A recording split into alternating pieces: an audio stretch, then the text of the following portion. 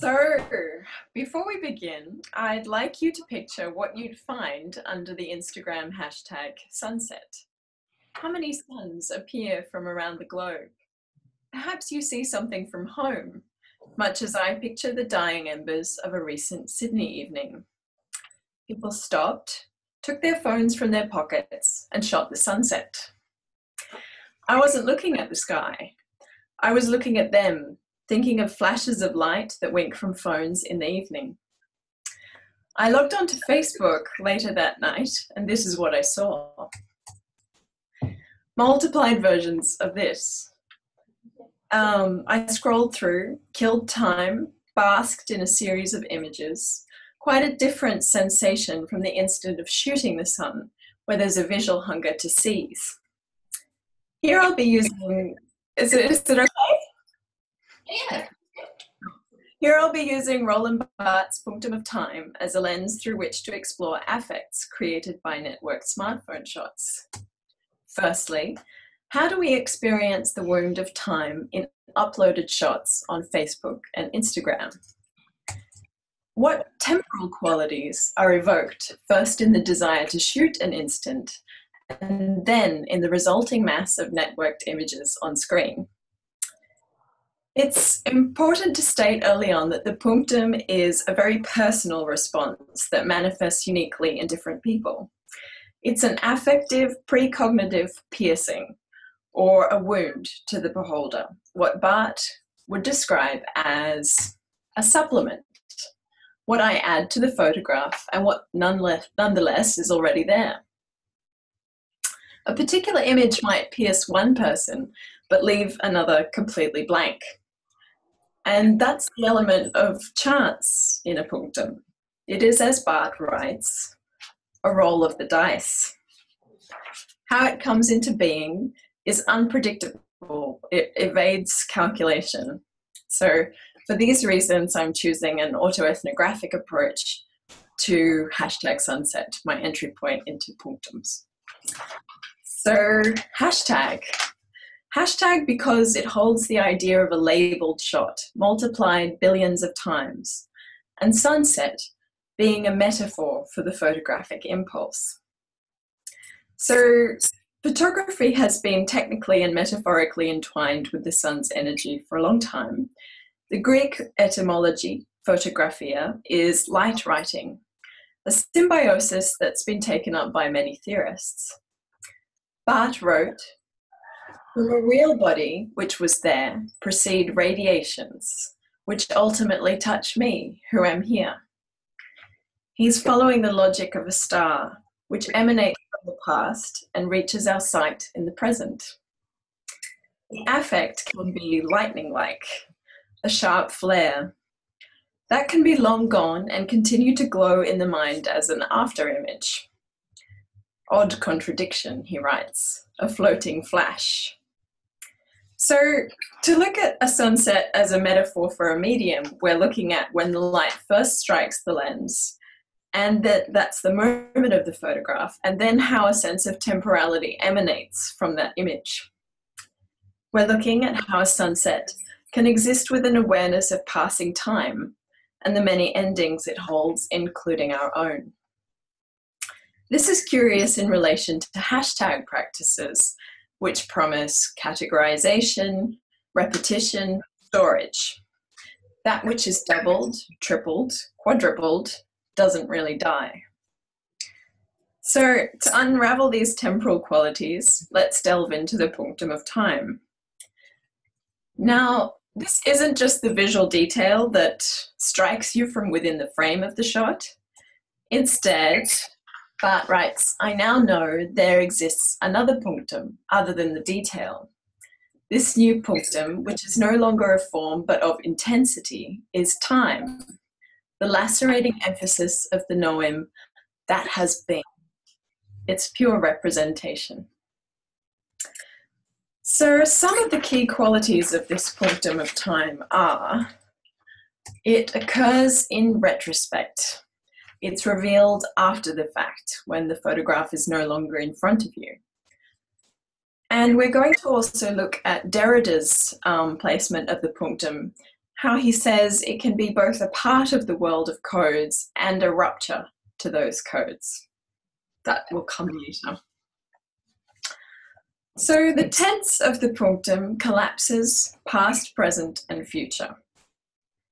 For example, in looking at this portrait of Lewis Payne, Barthes writes, the punctum is, he's going to die. He's on death row. I read at the same time, this will be and this has been. I observe with horror an anterior future of which death is the stake. Whether or not the subject is already dead, every photograph is catastrophe. The moment on the brink of disappearance, the visible presence of an absence. This ties in with something image historian Jeffrey Batchen discussed at a recent symposium in the London Tate, Everyday and Everywhere Vernacular Photography. He said, I will suggest there is a homogeneous impulse behind sunset pictures. The sunset represents the end of the day. Historically, it's a metaphor for the end of life. Therefore, we have potentially moving, even profound thoughts when we witness a sunset, when we pause for a moment to see it. Because, of course, what we're imagining is our own sunset, and we take photographs precisely in order to arrest the imminence of our mortality. So, all those smartphones that wink at the sun, are they responding to a deep-set understanding of our own transience? Browsing through those shots uploaded that Sydney evening, one post in particular caught my eye. Was annoyed that my phone didn't work when I wanted to take a picture of the sunset. I'm comforted to know that Joel had it covered anyway. He didn't catch the sun, but others could do it for him. I understand the comfort in this. There are many lenses out there ready to shoot. It's estimated that approximately 1.75 billion smartphones are used around the globe. Approximately 350 million photographs enter Facebook every 24 hours, and 70 million go onto Instagram. The sunset could be reflected in all these screens, turned into data in cyberspace. Artist Penelope Umbrico addresses this idea in her work Suns from Flickr, where she collected shots labeled sunset from one day on the social media site. Her work speaks to Julian Stallabrass's essay, 60 Billion Sunsets, where this recurring visual trope was described as the distinct moment being swamped by the homogeneous. Is that what we're looking at in sunset hashtags? Are these snapshots simply repetitions of a unary photography, what Barthes would call the studium? Certainly, many of the shots on Instagram adhere to cultural understandings of an idyllic scene. You've got your beach, your sand, the gold on the water, the colours of a postcard. They repeat. But this doesn't necessarily imply that the punctum can't be here. In fact, Derrida reminds us to be cautious of any binary opposition between studium versus punctum. Instead, he says, they compose together, the one with the other. The subtle beyond of the punctum composes with the always coded of the studium. The punctum inhabits, or rather haunts, the studium. So, does the punctum haunt this photographic space, and how so? For one thing, Stallabrass's idea of a homogeneous blur of similar photos doesn't catch the urgency with which people pull out their phones to catch a sunset. The action of taking a shot is triggered by the piercing moment, a flash. Something has struck me and I have to shoot back. The moment is disappearing, and unless frozen, it will take some part of me with it into passing time. The punctum is awake in the lived moment, the response to photograph. Umbrico places this impulse in the context of networked photos. She says, the first intent of the photograph is to say, I am here, it's my birthday, I love you. I want to show you where I am. But online, she gets the sense of the exact opposite. I quote, a photographic scene that says, we're here. We're here all the time. We're here everywhere, forever. And it is, in a sense, an eternal, timeless, spaceless algorithm. That is one way of looking at it. But in her critique of Umbrica and Stalabras's work, Annabella Pollen makes a point on personal significance. She says, the world is supped full with photos of children blowing out the candles on their birthday cakes. You know it, I know it, and yet the world is not suffering from a surfeit of photographs of your child blowing out the candles on his birthday cake, on his third birthday.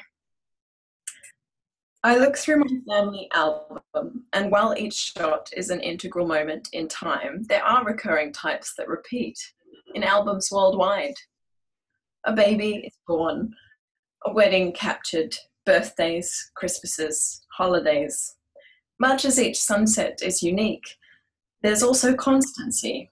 It will rise and fall again and again around the planet, where babies are born every minute, while somewhere elsewhere others are dying.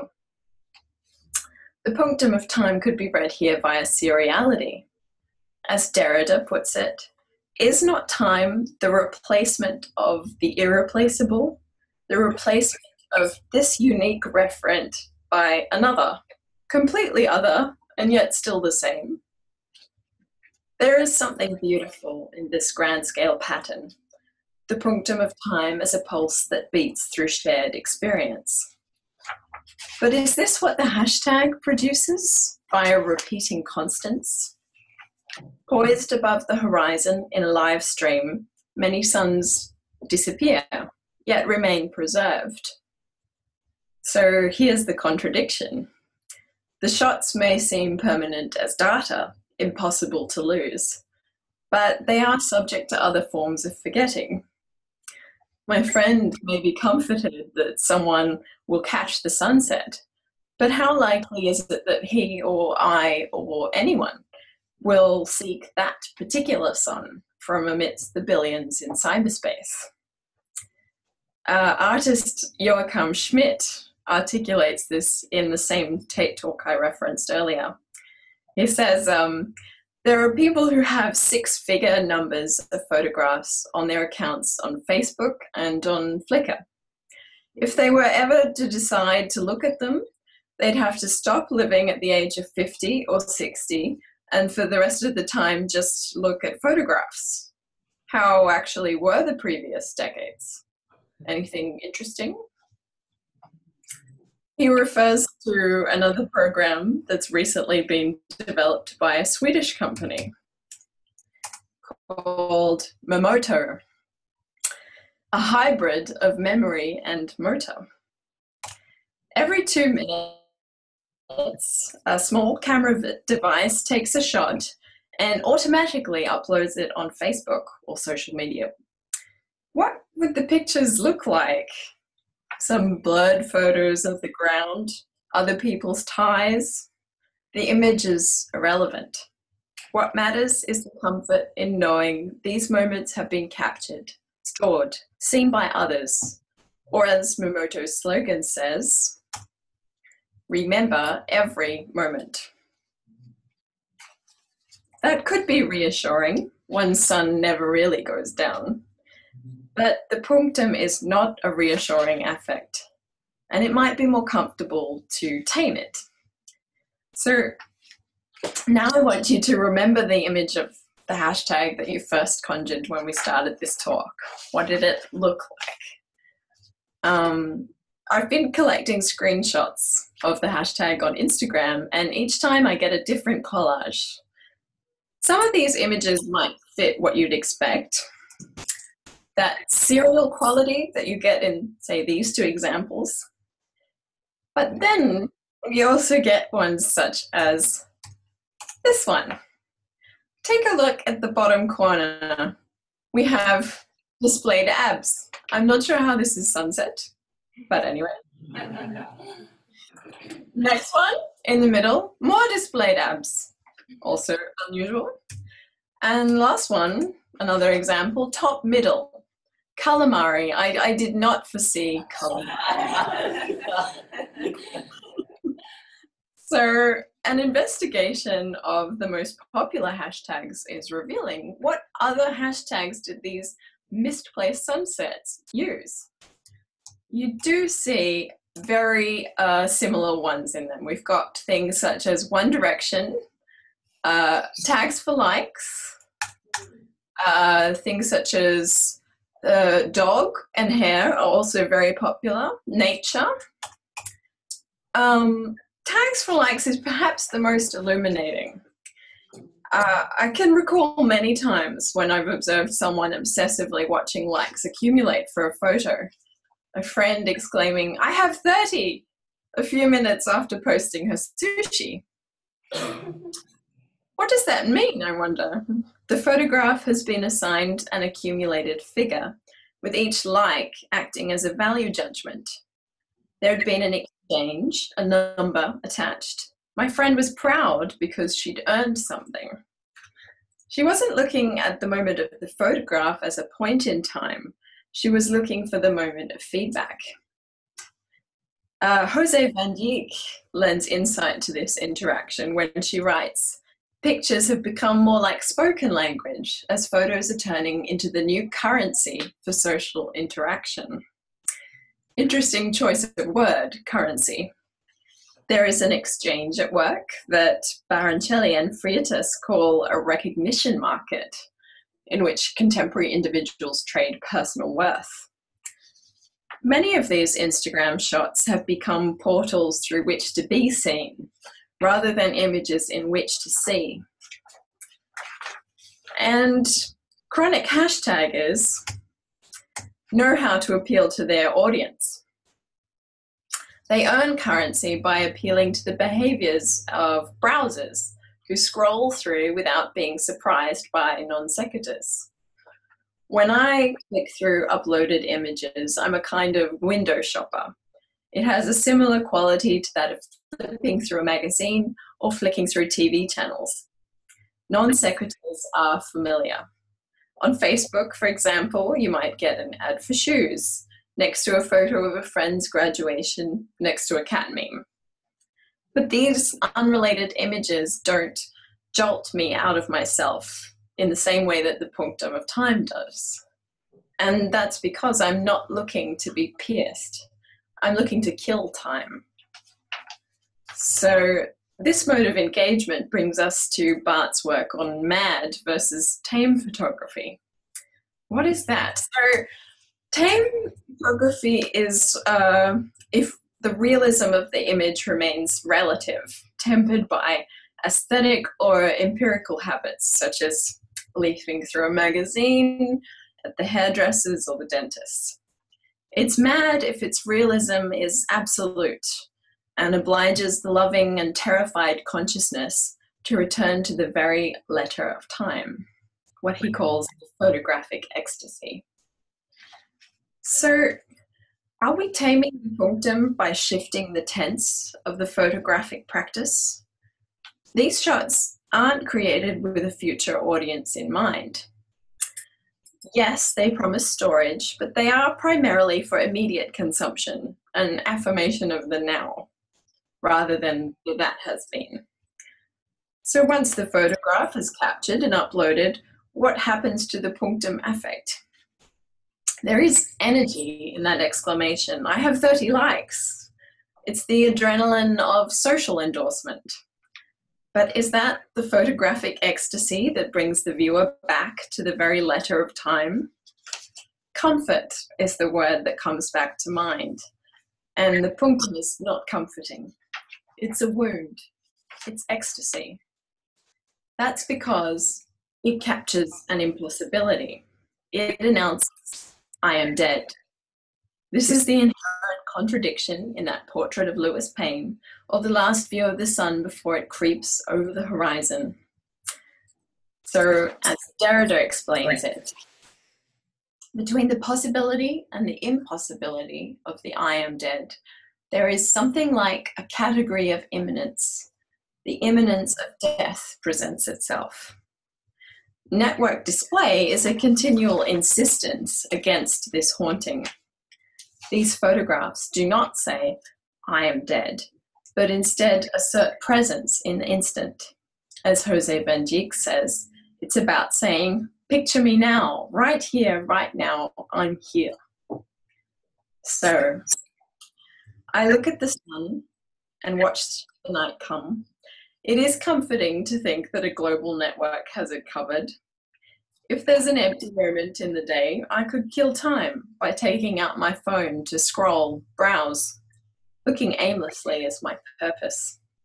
Then again, data sometimes spins itself into unpredictable forms, and wounds of time pierce the usually habitual landscape.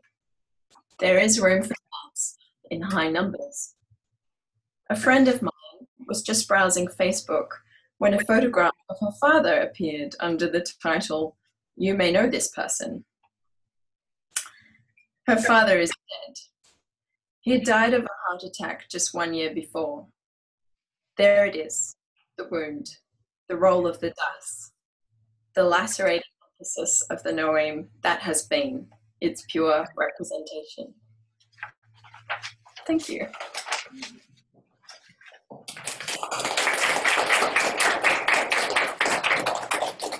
That was great, Tara. Thank you so much. We're going to have a variety of students come up and ask you some questions. Okay? All right. Me again. Hi. Oh, no. Damn it. Sorry. No.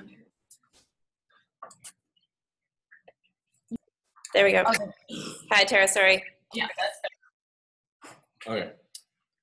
Recently, Polaroid photography has been making a comeback. Do you think the massive amount of online photos and temporality of images have driven people to adopt a more permanent physical copy? And if not, what are your thoughts on Polaroids in general and why they're making a comeback? very interesting question. Yeah, there's a kind of a longing for nostalgia, I think, that has come about, perhaps because the majority of the images we experience are so fleeting, and in a sense, you know, well, they're virtual, they're immaterial, but you certainly see some of the discourse that was behind the Polaroid happening in, say, Instagram lenses. Have you seen those retro lenses, like 1970s? And the curious thing about that is that a lot of the people using them weren't born in the 1970s or even around then. It's more about saying, you know, I'm infusing this picture with a sense of nostalgia. It's kind of added on top. And I think there is a bit of a tension, like you suggest there, that people would like to have something that's a bit more of a memento than like an exchange. But it's sort of, I think sometimes then enters back into that exchange. So people might take a more sort of retro looking image, but then think, oh, well, that looks really cool. I think other people will like that. And then it goes back into that whole cycle. But yeah. I hadn't really thought about that, but you're right, the various, like, if we think of the Instagram filters too, right? Which often add like a materiality to the image, which what existed in print photos once upon a time, that sort of, you know, like granular aspect to the photographic image itself almost makes it more material, because it's almost like it's given a surface that it otherwise didn't have, right? And that it's super interesting that you're pointing that out. I like that idea.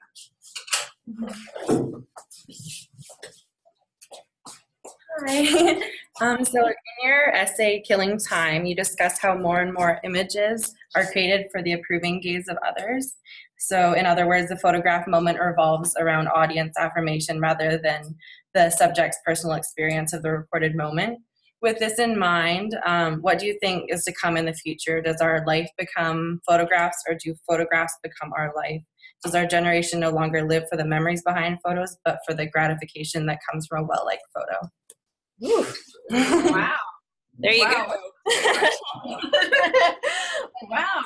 Oh, that's really interesting. And I'd love to know what your thoughts are on this too in the room. But yeah, I'm getting the sense that if you're looking at a life that's been photographed, we now have people who, as soon as they're, like, even before they're born, they have a Facebook account almost. So you start from the ultrasound is the first Facebook post, and then you've got several more that come, and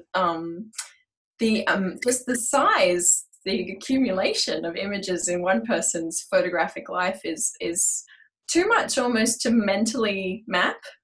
I think it is probably going to get rarer and rarer for people to look back on albums in the way that we used to with analog images.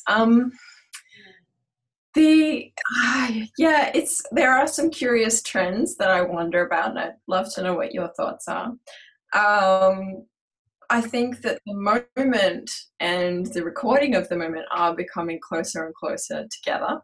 So if you have something like Google Glass, for example, your experience is the recording, actually. You see the moment as it is in your live feed you're transmitting. So this has all sorts of implications for how you experience the present, because you will be thinking, other people are seeing this, how does it look, not how does it feel? But what are your thoughts on that? It's a very rich question. Yeah, it's a really rich question. Let's turn it back to everyone in class, because I'd like to hear, in designing the question, did you have impressions yourself? I just was thinking about how a lot of people on like a Saturday, they'll go out to take Instagram pictures so they can post them and like them. So they're not going out to hang out and do a certain thing on, like a Saturday. They're going out to get the pictures to post to like. Does anyone do that in class? We'll just do a little scan here. Hands up. Yes. Does anyone have any other thoughts they want to share? Yeah. Oh, great. Disney was saying we don't take selfies anymore. Like in the moment, we take them for like gratification or to brag or whatever. Did you hear that, Tara? It's a little hard from up the back. That's okay. So when we spoke with David last week, he was talking about selfies and tourism, and he said that, and it was interesting because you mentioned this in your article and in your talk too, that we don't take selfies to have, and to actually have something. It's we do it to brag, and there's these various other reasons, right? Like he was saying, to have an artifact is just one of like all of these other reasons why we do it. And it was sort of like, you sort of hinted at that with the sunset too, right?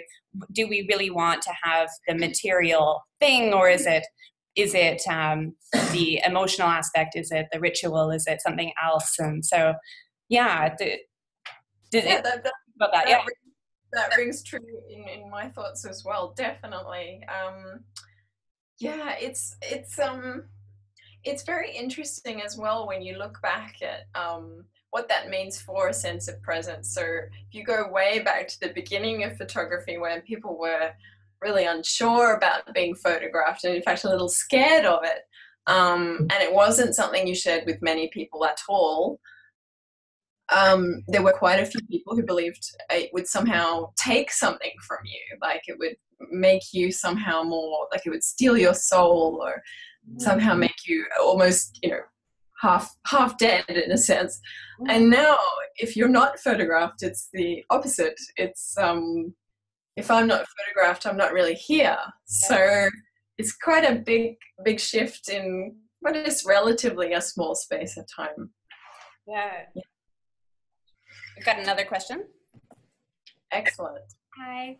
Hi. Derrida Barthes, A Mistaken Identification. He talks about how he feels that once photos of people are taken, the person in the photo dies even if they are still alive, because it is the moment in time that is gone forever. Do you feel this is the same for Instagram images? Yeah, it's I think I think that it's happening without people intending it as the result or being as aware of it, because there is this sense of if it's stored on the database, then it's saved, you know.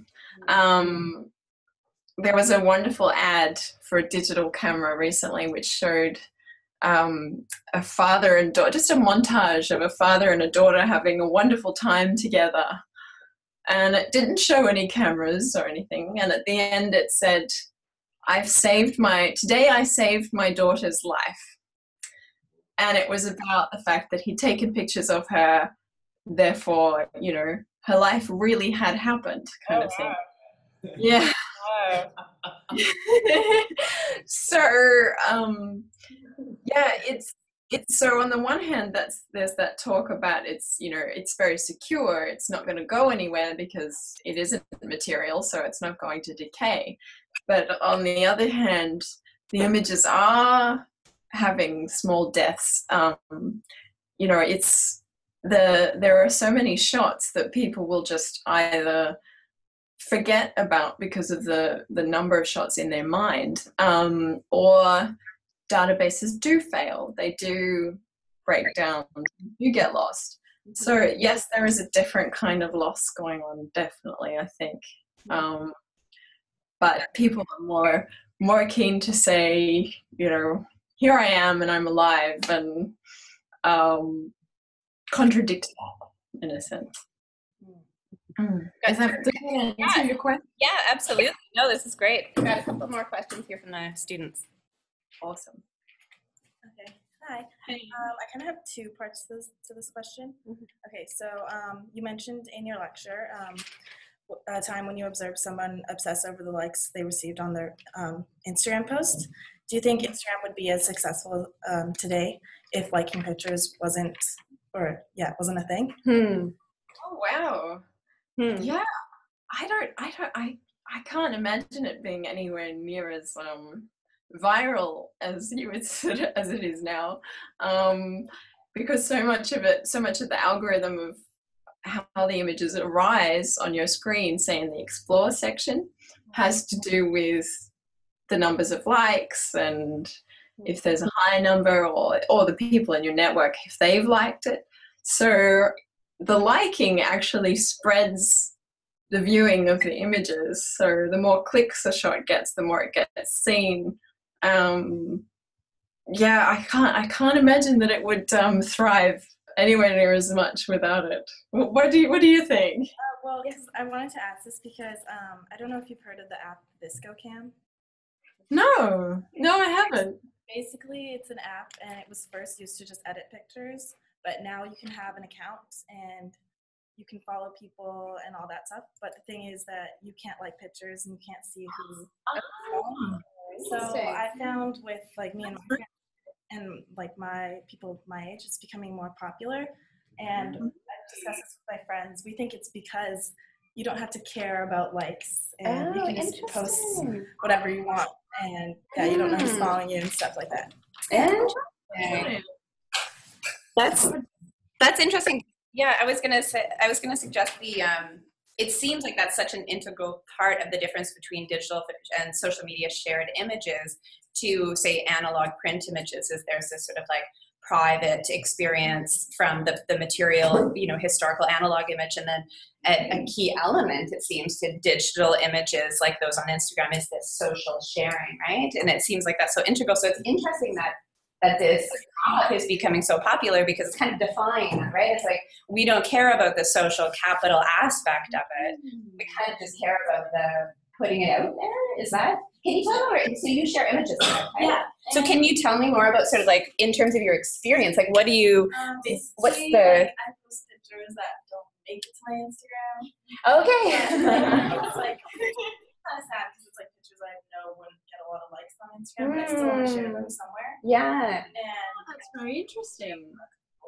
But then I also do kind of care because I know people are going to see it. Right. Yeah. Interesting. So it's kind of, do you think of that space like an album, or how do you sort of conceive it? Because it's sort of like, so it's like secondary images. Yeah, pretty much. But then do you think of it like an album, or is it kind of just like a feed? Like, this is what I'm doing, these are activities of my day? No, because like there's a lot of pictures I've added that I just didn't want to add to Instagram because they're kind of like throwbacks. Yeah. Didn't add at the time, but I still want to share them somewhere. So That's fascinating. Interesting. That's really helpful to know. Yeah, Tara, you and I both are going to have to go download that app now. I haven't heard about it either. One more question here. Awesome.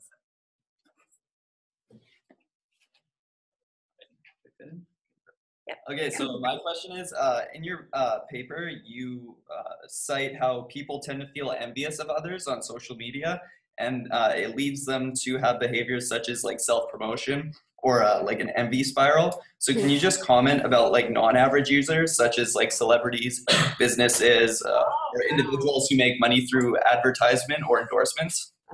Good question. That's a very interesting point. You've raised a really interesting area of discussion there, because when you think about somewhere like Instagram, a platform like Instagram, a lot of our very personal shots are appearing mixed in with business shots, with advertising, and with celebrity shots. So I think that in part the envy of photographs is, how would you say, it's as though seeing all those photographs together may have affected how people take their personal photographs, because they are all on the one screen.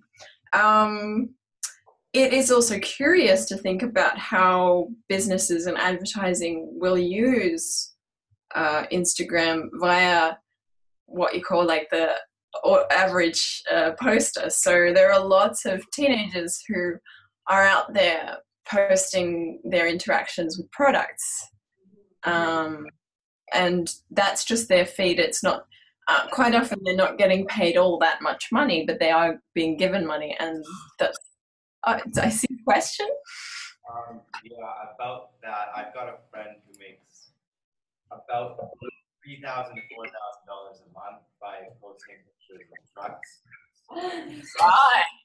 On Instagram, yeah. Okay. So I was on with the topic of that. Yeah. That, like, people are actually using this as a living. Yes, it is.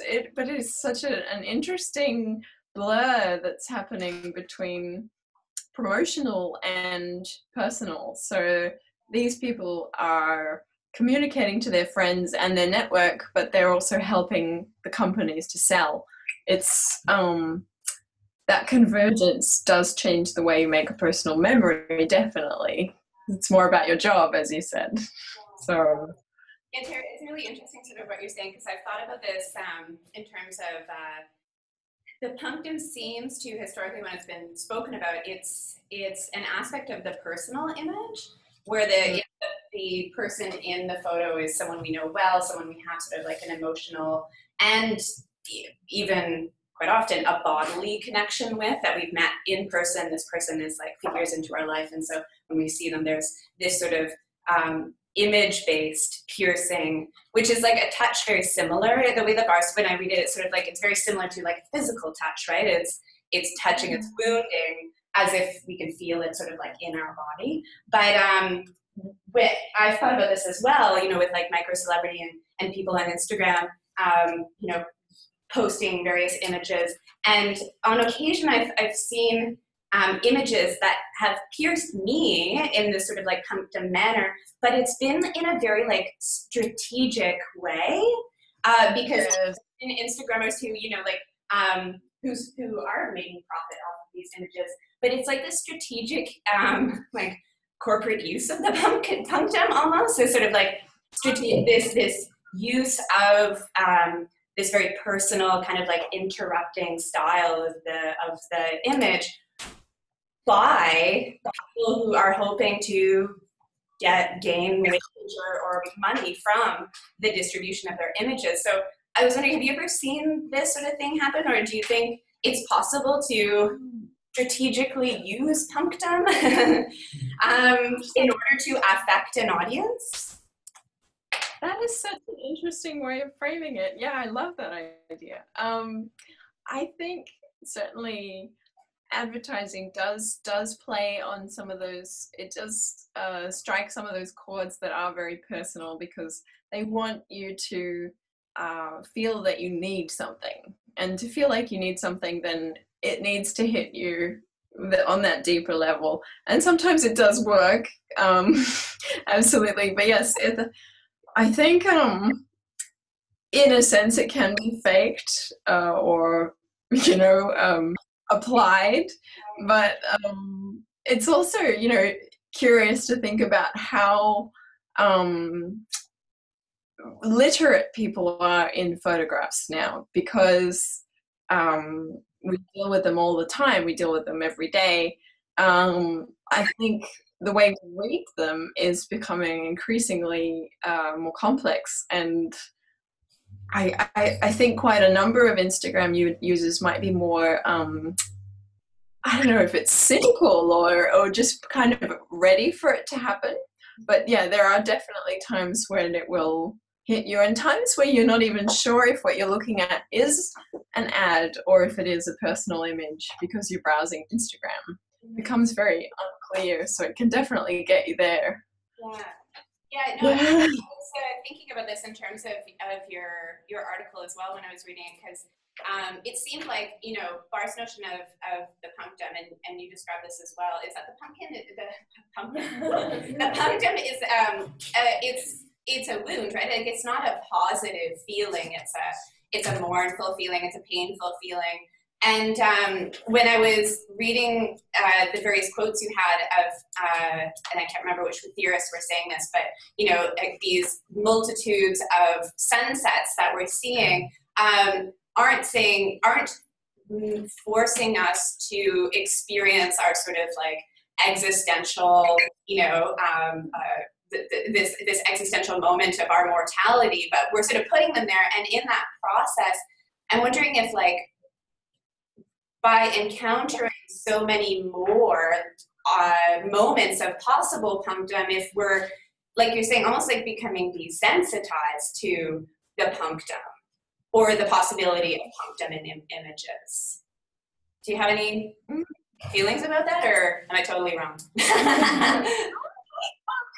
No, that was, I think, well, I don't know how most of you would use Instagram or Facebook, but do you find that you use it mostly when you've got spare time and you just want to distract yourself a little bit?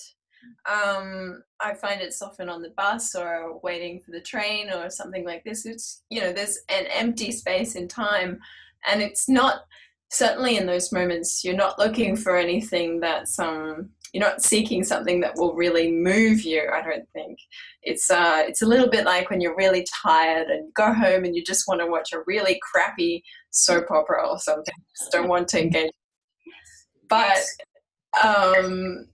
the thing is that ironically, from that space, because you're in a state of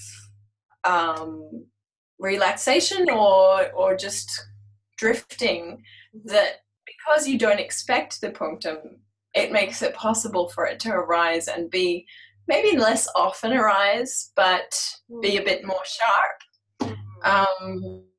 So, I've heard people talking about browsing through Instagram or Facebook, and then a picture of someone they used to love turns up, and it's like, oh, okay. Yeah. So it's one of the ways Bart talks about it is it's an arrow that shoots out from the picture. So the punctum is something that just kind of strikes really quickly. So maybe it can hit harder but less frequently, possibly. Yeah. I'm going to do one last question, just opening it up to the audience. And we've had a fairly, good discussion about how the punctum functions. In talking about it, has anyone had that experience, specifically, say, browsing Instagram or some other social media platform where you've confronted an image and it's sort of, like an arrow sort of pierced you unexpectedly? Like, whoa, I didn't expect to feel that, and Has anyone ever had that experience?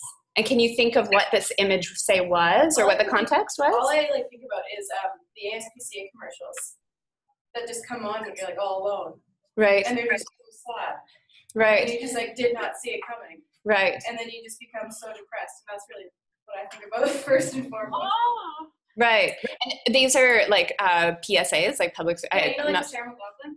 Oh, yes. Yeah. I think it's like, well, it's slightly different because, you know, like ads can evoke emotions in us, but we're talking like specifically about, you know, Barthes is talking about like this specific sort of image that affects us kind of like unintentionally.